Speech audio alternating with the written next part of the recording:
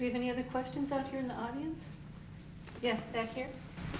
What are some of the tried and true marketing strategies that independent filmmakers can kind of give a little bit of an independent twist to? And then we're talking about being on the internet. The new thing about Facebook now supposedly is that if you post something on Facebook, they've kind of got it in the small print that they kind of own to a certain extent what you put on there. This is just Facebook now. I know the internet is a big, big market, a big tool. But what are the things that Hollywood does to market, and how can you put an independent twist on it? Well, I'll give you a brief answer to that. But let's start with the independent, what they've done effectively. If something is banned or opposed by the Catholic Church, that's pretty good for your marketing campaign. If something is banned by anybody, that's usually okay. I mean, usually you can get somewhere with that. But, you know, what does Hollywood use? Stars, familiarity, sex, violence. I don't know I'm not sure. Are you looking for tried and effective techniques of marketing that independents can put a twist on to advance their own interests? Yeah, if you look at Hollywood, they can do all those things because of their huge budget. And then, of course, once you build everything into a star, then they can do interviews and then they can do commercials and whatever have you. Okay, come to the closing night film at this festival called Soul Surfer. Has anybody heard of this film? Yeah. Okay. The acid gonzo surfers of 30 years ago are now Christians. Surfing is very Christian. Who knew? I guess there's not that much surfing on Lake Erie. It is Lake Erie, right? Right. Okay, sorry. You can see where I'm from. But anyway, imagine what let me tell you what they have. They have. There is surfing on Lake Erie. Oh, there is. Okay, great. I plead guilty. Right. They should show that. They should couple that with the Israeli surfing documentary. Fantastic. Soul Surfer, Christian suffering. A girl, 16 years old, is surfing, gets her arm bitten off by a shark. What is God's plan? God's plan is to have them all in bikinis, on surfboards, overcoming hardship in the name of a higher power, with a clothing contract. Tell me that won't work? It's everything Middle America ever wanted. Not that I know anything about Middle America. It's playing. Come see it tonight. I'm sure it's sold out because it already has worked pretty well. You know, and it's being distributed by a guy who used to be an independent distributor. And she's doing the talk show circuit. Yeah, of course. Yes. Right. I think any effective marketing campaign is about engagement of your audience, and whatever that is that engages them, but not just limited engagement like I like you, or but why would I talk to you more? Why would I come back to see more of her work? Why would I? And so take that as the starting point and work your way backwards, whatever that means, whether they hate you or love you or afraid of you or watching you or worried about and it's really about engagement. I mean, and that's kind of what anyone is on Facebook is trying to do. Anybody on they're engaging and trying to build and trying to add to that and engage more and more people to come back and stay there. Yeah, and the important thing is that it's really, as we said, it's really crucial to get an audience to see your films. But the fact that there isn't an audience yet shouldn't deter people from making those films. Make your film. If you believe in it, make your film, and then no one said it was going to be easy, but you've got, in Nigeria, for example, you've got the Nollywood phenomenon where films are being made for really minimal amounts of money, and you've got some independent guys saying, oh, I couldn't do that. They were only giving me $700,000. And a Nigerian guy would say, well, I could make 100 films for that. Give me the money. I'll build an industry. And in Peshawar, in Pakistan, near the Afghan border, it's got its own Nollywood phenomenon. Dozens and dozens of films being made there. I mean, everything from action films to Pakistani pornography. I mean, you name it. This is a good thing. And it's up to you to find your audience, but it shouldn't deter you from making the film. that's a good point for the film students watching this. Like, how many times have I met a film student, if I say to them, oh, here's 50,000, here's 100,000, I can't make a movie for this. I can't. It's like, it's not possible. As opposed to how could I figure this out? You know, it's a real problem with our privilege and how we've approached films in this country. It's also like students who say, well, I'm going to make a 20-minute film. Well, how do you know it's going to be 20 minutes? What do you mean you want it? Yeah, no comment. Yeah. No more comment. If I can just make some very pragmatic comments, because I think that you have an advantage when you do documentaries because they always have a topic and you will be able to find marketing partners for most topics. Not always, but it's possible very often.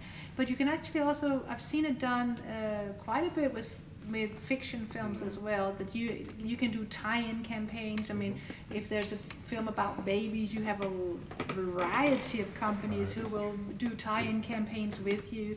And it really is about being creative about this and not thinking that you need a huge budget up front. I mean, I've never ever had a huge marketing budget for a documentary, and we're doing pretty good.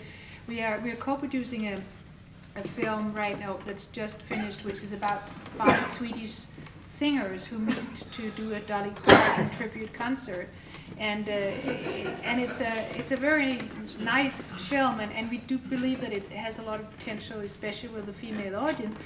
And what we're doing is pre-screenings where we're inviting all the hairdressers because they will be talking. We think, we don't know if it will work yet, but that's the idea. So we are inviting all the hairdressers in Denmark to come see this film for free.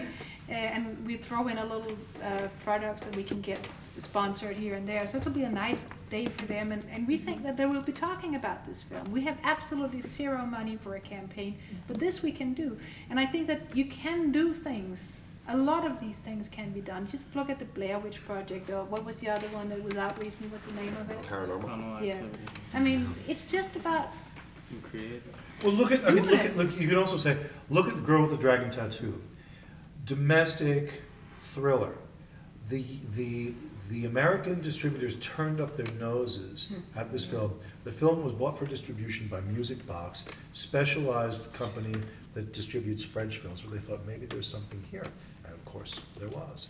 And the experts, the smart money was wrong on that. What she just said about that collaboration, that is huge.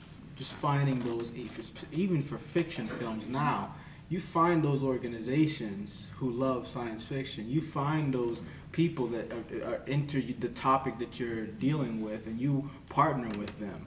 Our film, because it's a conservative place, right? There's no sex. There's no violence. In this movie about the genocide, there's no violence, right? So I looked at my team, I said, look at this. I made a movie with no sex and violence. I don't ever do that. But, and it's an independent film. You think about how many independent films actually have cursing, sex, and violence in some way, shape, or form. And like, we already in a different place. So I started thinking about the faith markets.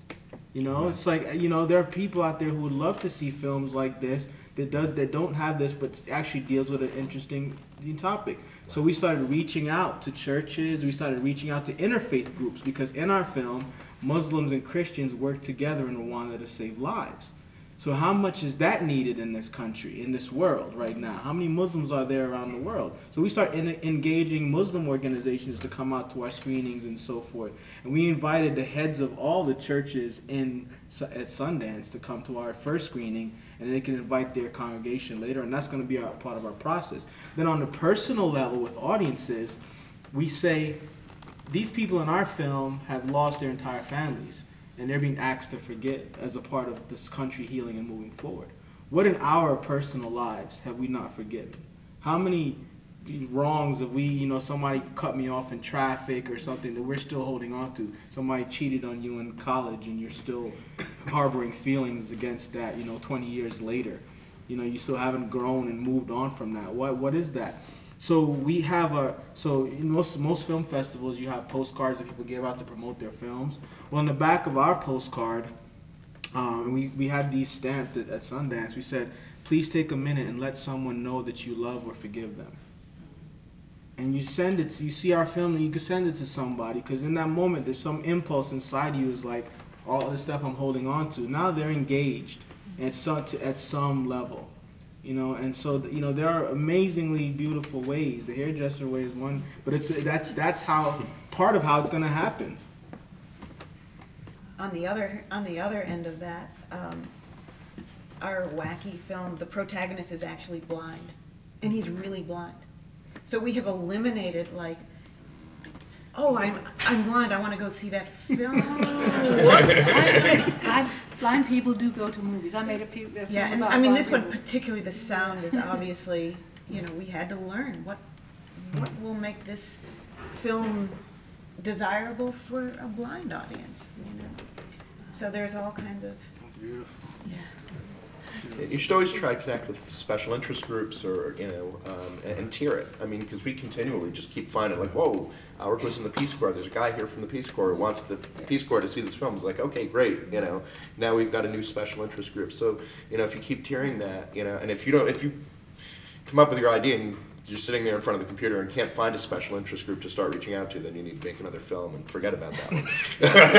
But because that's where your audience is going to start. Somebody's going to listen. This is America. There's a group that'll support my bottle of water if I do. If you find there's people out there who will support a bottle of water. I'm saying, you know, you have to. You can't be lazy about this. You got to find them. You got to even build them. Tell them why they should care about Create this. them. And all of a sudden, oh my God, this is the most important thing on the planet. I mean, isn't it? Yeah. You know, hearing you all talk makes me think that the marketing aspect and how you can make a film cheaply needs to be part of the film curriculum for these students. Because I don't know, I mean, you teach, people who teach, do you address those aspects of filmmaking, or is it mostly how do you do it, and, you know, the creativity part, not what do you do once you have your product, then what? Is this part of the curriculum, and should it be? This is something that I'm starting to address, for sure. Okay. For sure. Me too. But it's, you know, Very good. ever Sounds like changing. it's Every pretty week crucial. it's a new Right. model, you know. Mhm. A lot of people are still going off of a model from the 80s and 90s. Sure. I go into a film festival, I get a distributor, my life is over, I can relax. Yeah. So that's the kind of the model that a lot of people are going into film school and into acting and all these things. I'm going to go and someone's going to do it for me once I Right. get into this film festival. I mean, there's also the whole thing, because my work is really, I mean, I do live cinema, I do performing, and it becomes like a fusion. Is it video art? Is it film? Is it live? Is it, you know, what is it anymore? You know, so we have to be open to that, and not, a lot of students that I see come in with this Hollywood vision. You know, they all want to, you know, work at, you know, some animation company or something.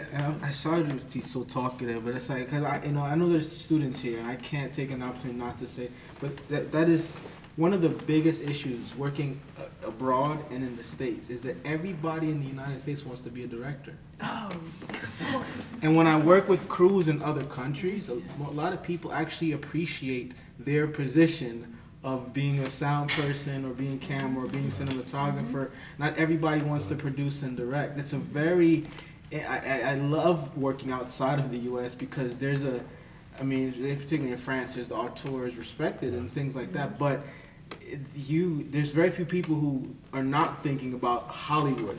And usually it's not about being a director. It's just the power or the fame or the glamour or whatever. They want to be something rather than do something. Right, right. Yeah. Big difference. Yeah. Yeah.